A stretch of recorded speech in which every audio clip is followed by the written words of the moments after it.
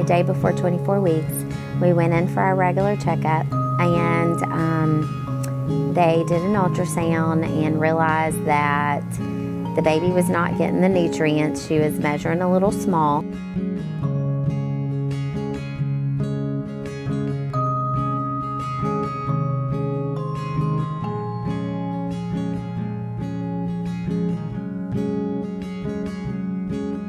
So they went ahead and put us in the hospital for observation.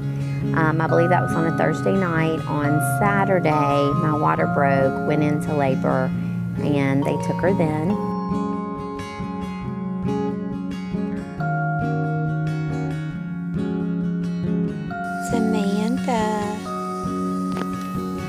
Samantha, hi. What you doing? You can't eat your tube.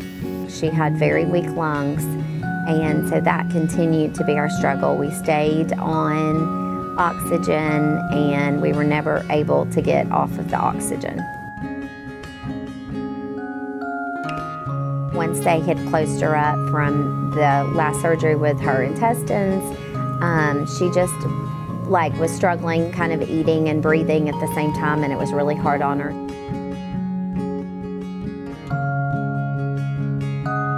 We were in there 296 days.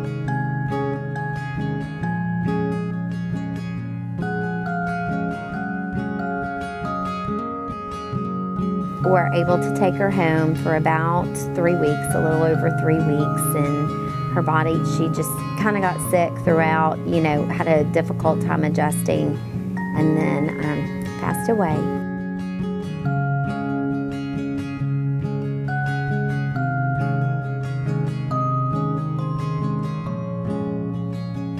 The very next month, we were pregnant with Sarah and carried her full term, and she's been healthy and done great ever since.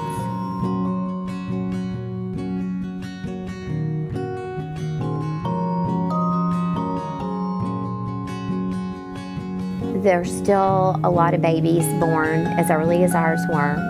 She was born at 24 weeks that don't survive. So they need to continue, to do research and find more ways. And there's a lot of full-term babies that are born with just various things that they need to continue to research and find ways to best help those babies.